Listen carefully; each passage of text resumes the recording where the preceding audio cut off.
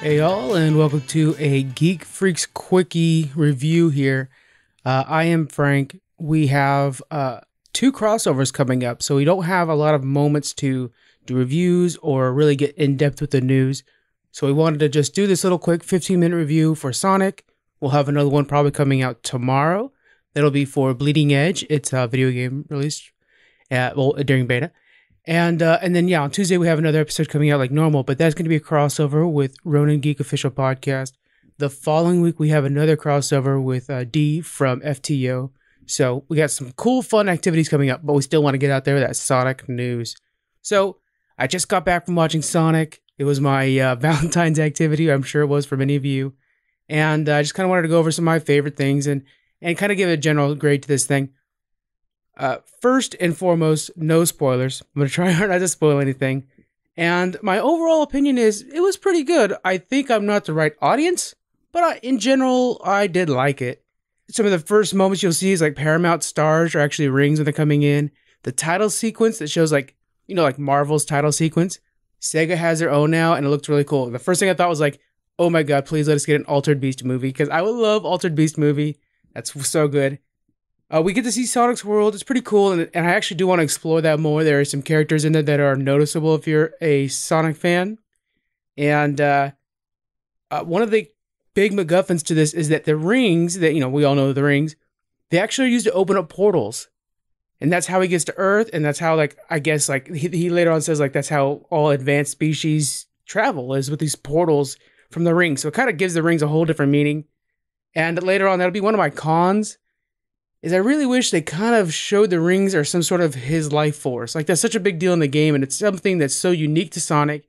And I know all of us Sonic players from the old days know what it's like to have one ring and try not to lose it, So I was really hoping that they would kind of, give a little homage to that. But, there is a little one moment where it's kind of the sound, but nothing major. The setting is in Green Hills, which you guys know was the very first zone in the very first Sonic game. And it's the one that has the classic soundtrack to it that's so classic Sonic. We're following the sheriff a lot. He's kind of the main character outside of Sonic. His name is Tom. And watching him, I kind of got a vibe pretty early on, actually, of a Dave for the Chipmunks. Like, he has that kind of personality in a way, like in the newer Chipmunk movies. And not so much that he's harking or really punishing Sonic a lot, but they kind of have, he's kind of like that role almost, In the end, Sonic does something, and the military is sending Robotnik out there, and Robotnik's played by Jim Carrey, of course. I was worried about Jim Carrey getting back into such a good, big role, because lately he's been kind of on hiatus. He's really doing a lot of artwork now, and so I was a little bit worried about that, but we did get this, kind of a classic Jim Carrey mixed with something new. So there are moments where I'm like, oh, that's so Ace Ventura, or I'm like, that's Liar Liar right there. But he has this thing where he drops into I'm evil. And I really like that about this Robotnik, is he knows that he's evil. It's a villain that knows that they're the villain. And that's kind of a nice little Despicable Me moment. He really has kind of, even with his tools, his toys, a Despicable Me thing. Overall, the pacing's really quick, but story-wise, I kind of felt like that's where we know for sure it's not meant for maybe old school fans 100% or something like that. This is a family movie and skews towards the children, and that's perfectly fine. I'm not the target audience, and that's totally fine. There are moments in the story where you're kind of like, well, why would you do that? Sonic is fast. There's so many times where, the whole second act, for example, there were countless times where I'm like, just use Sonic. Or why do you need Sonic? They'll be doing something where it could have been E.T. or it could have been anybody there, and it didn't need to be Sonic there. Or they were doing things where it's like, yeah, but Sonic's got super speed. You don't need to do this because he could just do that real quick. That kept coming up. And I think if you're a child or you're just there for the fun, really. All of us are. But for the younger audience, they're kind of like, oh, that's cool. Look how he ran fast to do this one thing.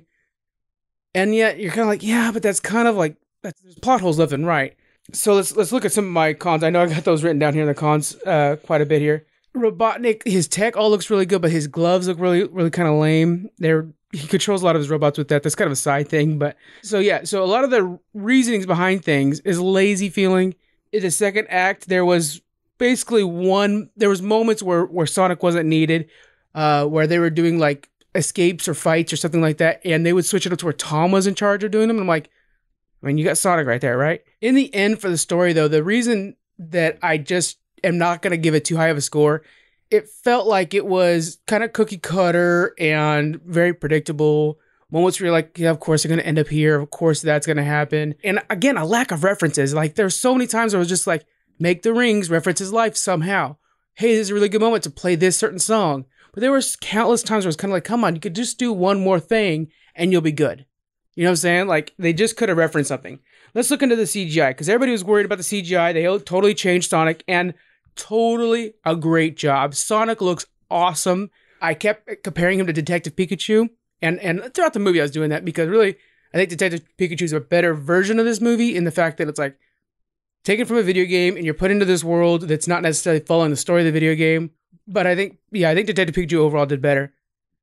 But yeah, it looks like that. It's very good. The fur is really nice. The eyes, the green in the eyes is really, really good. The speed lightning looks awesome coming off of him. And then all of Robotnik's tech looks really good. So my one complaint on that is that I wish that they looked more animal-esque, but they didn't do that. They actually made them look like eggs, which, you know, that makes sense. But in general, yeah, all the CGI I thought was really solid. And that was the part that I went in like expecting to see flaws, because they worked so quickly to change over Sonic. They actually had to delay the film a bit. But no, it looks fantastic. And I really liked it. The soundtrack, there were moments where I was like, this is a really good song. Like in the beginning, they had Supersonic from Queen. That's my favorite band, so I was happy with that. And of course, you're going to have Supersonic in there. There were many, like with the score, there was many like upbeat songs that were transitioned into tense and exciting. They'd go back and forth. And it actually, while I was listening to it, I was like, this for some reason is reminding me of Small Soldiers.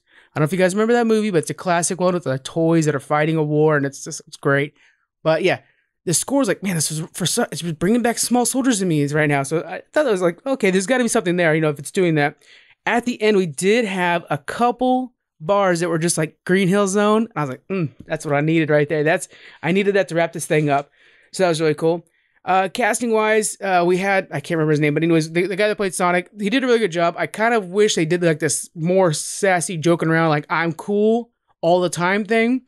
This Sonic had a lot more insecurities, which played in well for the entire story, but I kind of wanted that, like, that tapping my shoe and I'm cool, like, all the time. Like, when you look back as a 90s kid, you had Mario and you had Sonic, and Sonic was like, man, he's just rad, you know? If you're a 90s kid, you're familiar with the term rad. But yeah, he was just rad. And this one kind of felt like, yeah, he's cool, but, you know, he's also kind of like struggling. It was one kind of par down. And I think, you know, maybe in this world we have too many rad characters. If you think of Deadpool and maybe like Harley Quinn, which was last week, maybe it's good that we don't have so many rad-ass characters. But yeah, I just kind of felt like he was missing something there. The relationship between him and Tom, I think, was very good. It was predictable, but it was a very good relationship. I think Tom did well, like playing off of the CGI character.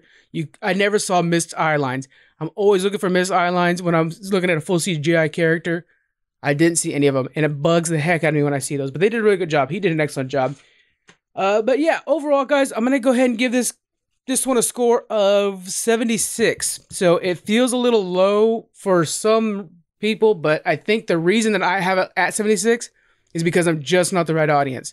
For others, I'm sure this movie's higher, but my personal score is gonna be 76. And I'm trying to, and a lot of it's a story. A lot of it is just so many plot holes and so many missed opportunities. I really was hoping for more references. This is not the movie with a lot of references. I was kind of hoping for like a Wreck-It Ralph, basically, right? Where Wreck-It Ralph was in, and Sonic's in that, where you're constantly getting pushes from different references. And I was just like, man, I can't wait to see that. It just wasn't enough of those. And I'm fine with that. They're setting up a movie franchise that I think is going to do great. That is surrounded around Sonic the character, not so much Sonic the games. And that's totally fine. We've had many cartoons that are that way.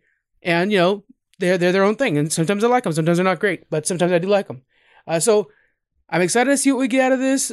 76, solid movie. If you have kids, take them out to go see this movie. Totally great for the whole family. If you're just in it for the nostalgia, you're going to be missing something. But it's still totally worth a watch, guys.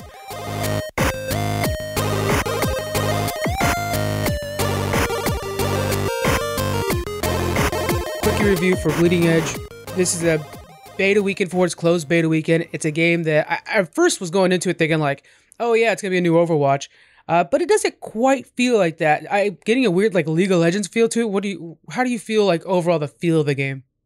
I think it's a mixture of both. I feel the gameplay is more. Yeah, it's kind of tough because you got capturing stuff like Overwatch, but it has like when you're moving and stuff and exploring on the map, it's got this League of Legends feel. Let me break down what the game is. Okay, let me do that first. Mhm. So you hop into a map. I think it's 4v4. The ones that we've been playing so far, and you're either capturing points or you're collecting these jars and trying to turn them in, which is kind of unique. That actually kind of feels like a League of Legends, or not a League of a World of Warcraft battleground in that sense. I've seen something like that. Also, let's think about also feel of Heroes of the Storm because of the objectives. Yeah, yeah, that's very true. Here's the storm. Yeah, and so you're going in and you're 4v4, and there is like DPS kind of characters, healer type characters, and then a couple tank characters. You don't have to specifically have one of each role like you currently do in the main playstyle for Overwatch, but you can tell quickly when you don't have a healer how bad things go. Or same thing with the Oh tank. yeah. What do you feel about the way that the teams are built? Do you think that the tank seems very useful, the healer seems very useful? What do you think about all that?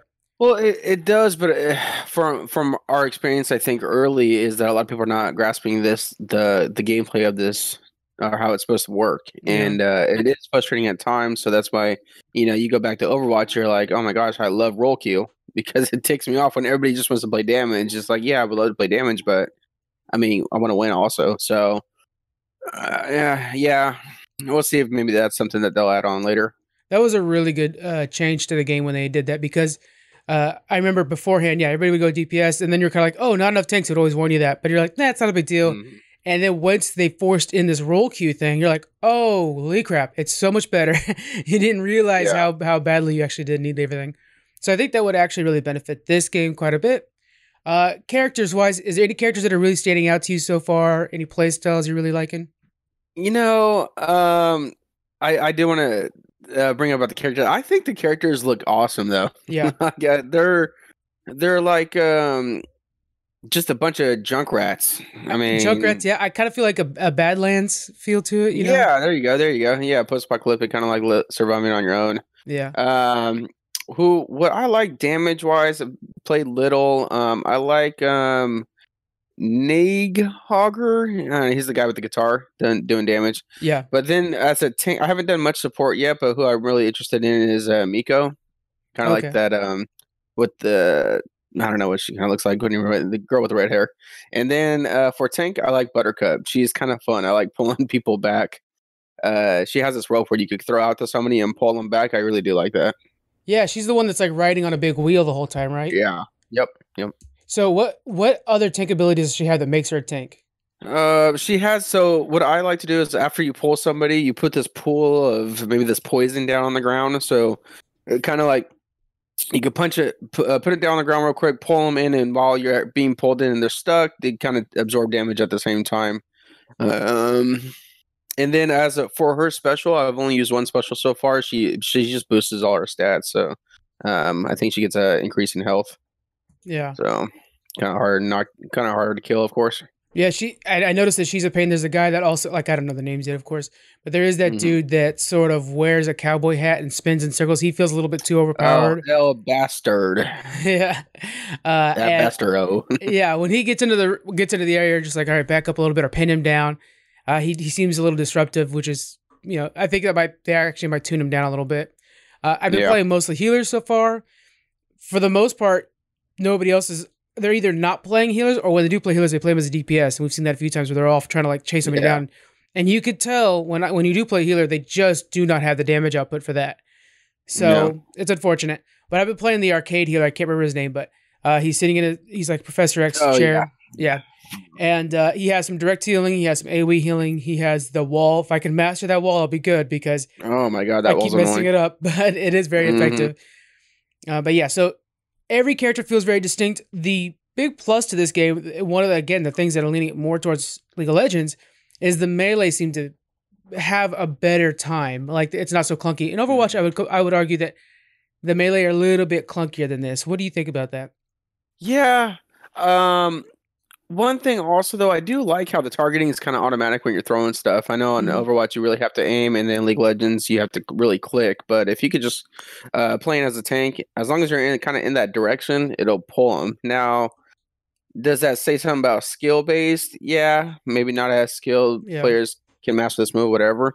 But I do like the melee better than Overwatch and League because it really feels like I don't know. I guess there's more of it, and it is a big part of the game.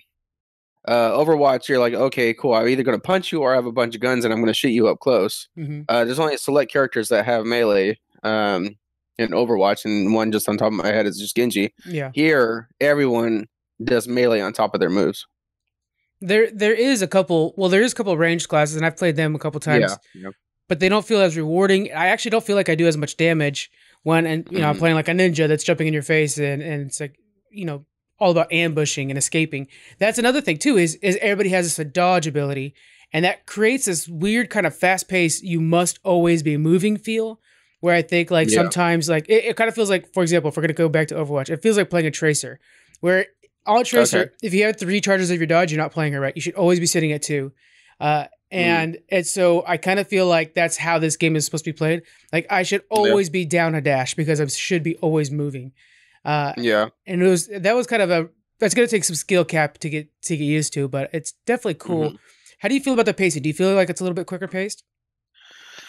Um, it's a little. I don't know. I honestly I feel like it's the same thing. When you die, you're gonna try to run up to where we're at, wherever the group is in the map.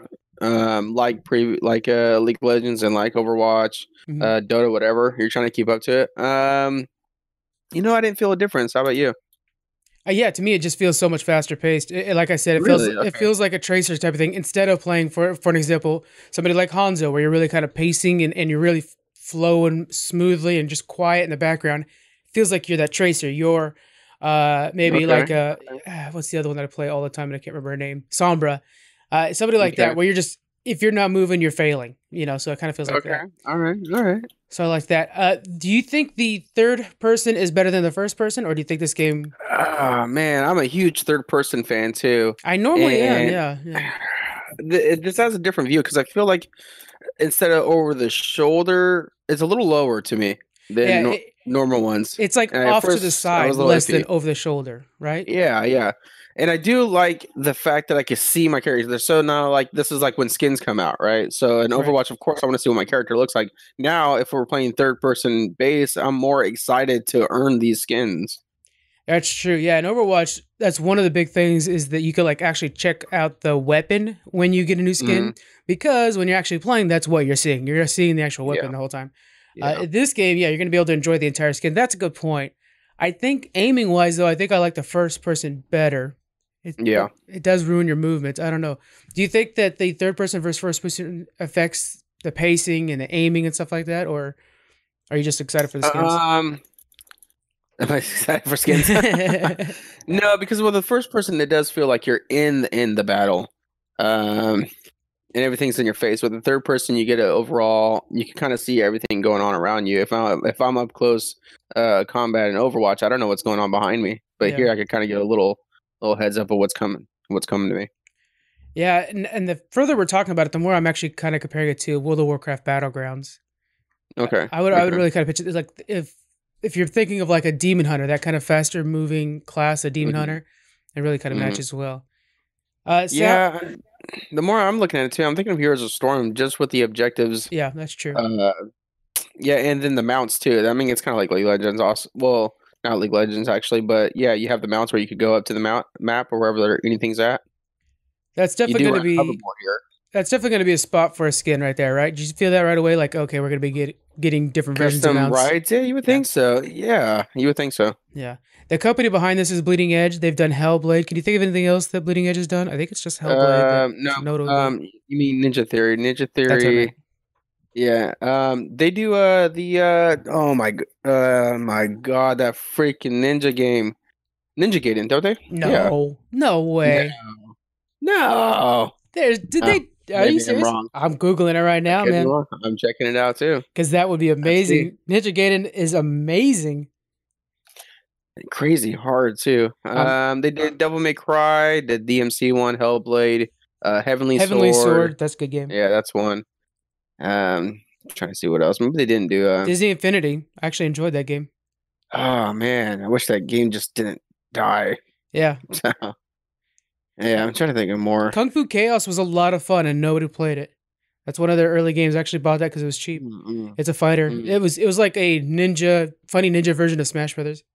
Yeah. But yeah. Yeah, I'm wrong. What am I thinking of? It was they did a Dead or Alive does also Yeah, the Ninja DMC Gaiden. one. I got it right. Yeah. Yeah, but I mean that Hellblade is so good. I'm loving that game. We talked about it in the past. I'm afraid to play any farther because I don't want to die forever. But it's really good, and I'm excited for the sequel for it. Okay, so let's go ahead and get into scoring this game. Let's say out of 100. Oh wow! What do you think? 100 those crystals we have to collect. Okay, 100 crystals we have to collect that we don't know the names of. We don't know the names of these things yet. It's a brand new game, guys. We're in beta here. Yeah. 100 crystals, huh? I'm gonna do 70 because I didn't know we were getting a beta first. I thought this was gonna be the legit game. So when you told me to download a beta, I'm like, what the fuck? I've been waiting for how long for this? Yeah. So I'm gonna do 70 because of the lack of what they're offering us, of the amount of characters. You obviously don't get skins right now. You only get these mods to upgrade. I don't know if it's upgrade your character, but more of changing the character play style. So I'm gonna do 70. 70, that's fair. Crystals, yeah. All right, was gonna go around low 70s as well, so I'll just stick with 70 with you. Yeah, there's so much more wanting, and I'm hoping that this beta is only just in that one playstyle, and that we're actually gonna get so much more. I mean, everybody's gonna compare them against Overwatch, and Overwatch now currently has PvE coming out, and if you're just now coming out with the original Overwatch, you're gonna be left behind. So I'm hoping that we get a PvE aspect because I think this game with some PvE would be a blast.